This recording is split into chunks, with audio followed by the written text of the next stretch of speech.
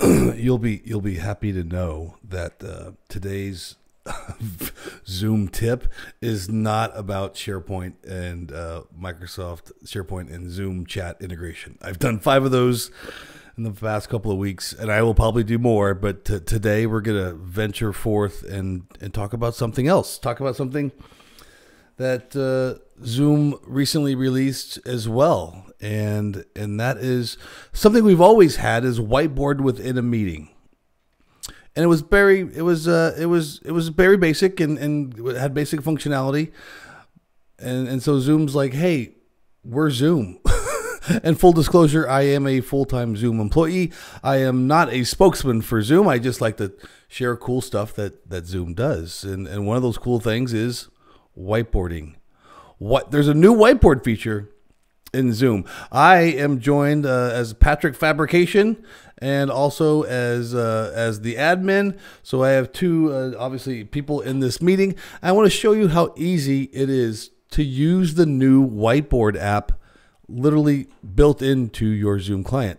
So if you didn't see it before, there's a new Whiteboard app. It's right here at the bottom if your IT admin has turned it on. If not, bug them. Tell them to turn it on.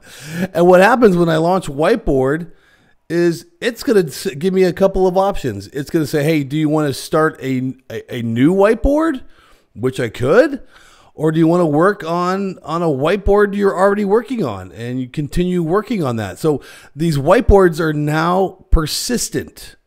These whiteboards are now dynamic. These whiteboards are now living documents. As in the past, the whiteboard was torn down after the meeting and the whiteboard was gone.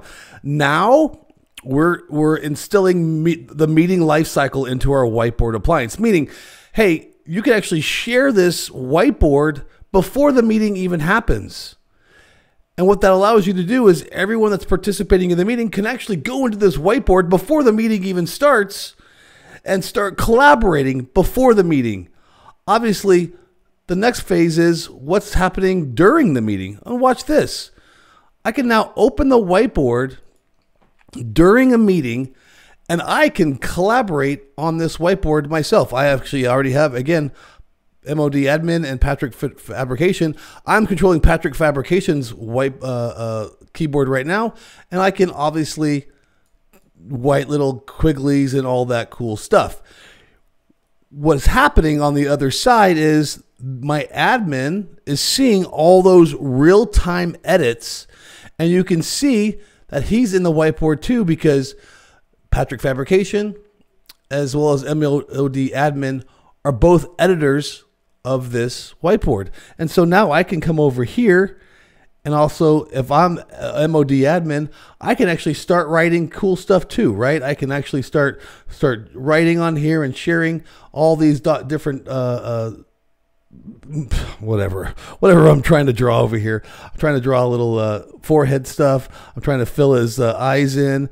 The whole point is I can now collaborate at the same time Patrick Fabrication is, and then as many I think it's up to 100 people can participate in the same whiteboard at the exact same time. What this allows us to do is obviously create content before the meeting. We're creating content during the meeting. And now as I close my whiteboard, I can close it as the person I'm organizing the meeting. I can close my whiteboard. That whiteboard is saved into the cloud. I can then end this meeting. And guess what? I still have access to the whiteboard. And how do I give access to the whiteboard? Let's go open it again. Let's open it again and show you how we can share that whiteboard. So therefore, I actually can share it. I can actually make this permanent. I can actually put people that are participants in the meeting. I can give them rights to view it, give them rights to edit it, give them rights to own it. Should I want to actually copy this entire link, I can hit copy link.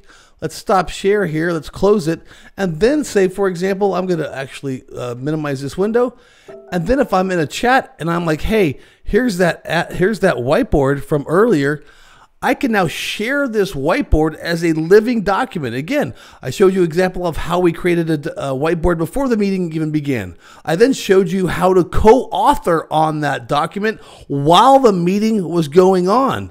And now what happens after the meeting? After the meeting, Patrick's like, oh my gosh, I have a great idea for the whiteboard. Where's it at? Well, guess what? It was shared with me. I can now open up this whiteboard in a web browser, and now I can obviously keep co-authoring on it right this second.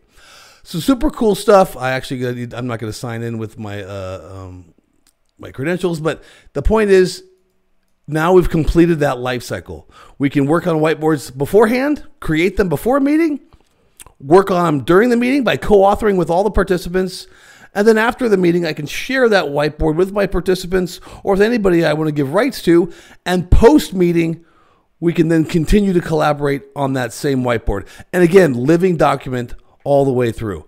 Super cool stuff. Didn't mean to cut my head off over there, Mr. MOD admin. Hope you enjoy that.